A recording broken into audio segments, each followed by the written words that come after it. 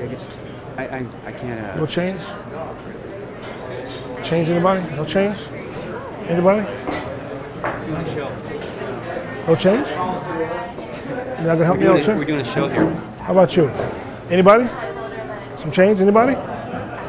Nobody? Hey, man, can you get manager for this guy? Just try the show. No change? Part of the show. Nobody? Nobody?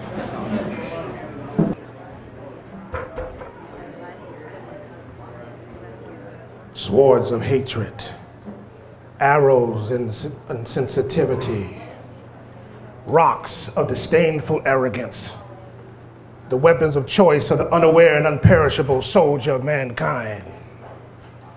A corner of sanctuary, safeguarded with a cladded cloth, camouflage as a blanket of filth.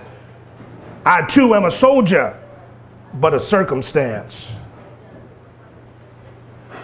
My brother, in a suit so fine, could you please help me out and spare a dime? At the top of his lungs, he replied, get a job.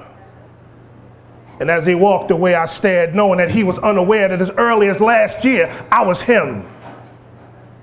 In an hour or two, he'll forget I even exist, but I'll remember him for eternity. Begging is not what I want to do. It's what I chose to do, considering my other choice was to steal. I too am a man. Today, as in every day, I converse with my one true friend, the one who never forsaken me like my family, both immediate and not so distant.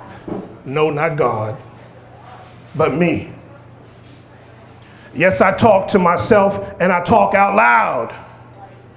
And today we talked of how it used to be when we were married and had a family. But because of greed, he humbled me but left me with some sanity. Again, I will be free.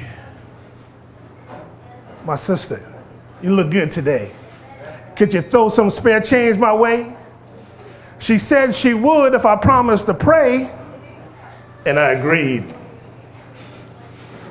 But amen was all I could remember. I hate to admit it, but I'm a pretender. Now give me some change and I'll be on my way. I said that to myself. And then in her pocketbook she went. I was hoping for at least 50 cents, but then she gave me $30. I damn near hollered. Take this, she said. Buy yourself some food and some bread and use the rest to turn your life around. And then she just walked away. With $30 that's now mine, I think it's time for a bottle of wine. The clock on the wall says it's after 9. The liquor store is open. But something happened on the way to get that drink. I stopped in front of a hardware store and I started to think. Then I realized what was meant by that lady in pink, so I walked in. I left that store with $15 still in my pocket. A bucket in one hand and a squeegee in the other. Mine, bought and paid for, fresh off the shelf. Get a job? I don't need a job because as of today, I'm in business for myself.